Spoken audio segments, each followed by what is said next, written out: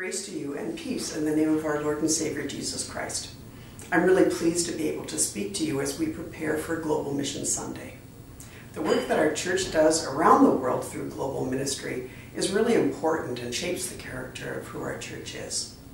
In global ministry, it involves our relationship that we do through Canadian Lutheran World Relief and their important ministry, as well as the partnerships we have with the Lutheran World Federation and the World Council of Churches.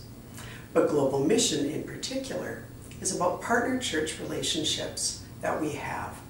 The global companion relationships that synods have, and the partner church relationships the national church has with the Evangelical Lutheran Church in Jordan and the Holy Land, with Iglesia Luterana del Peru, and with Iglesia Evangelical Luterana Unida in Argentina.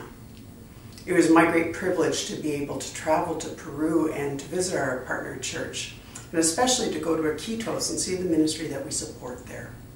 It's an impoverished area, and it's a very young congregation, something that we would wish for, full of lots of children. I asked them what message would they like to send back to the church in Canada. And what they said to me was, we want to give thanks to God for the ELCIC and for your accompaniment.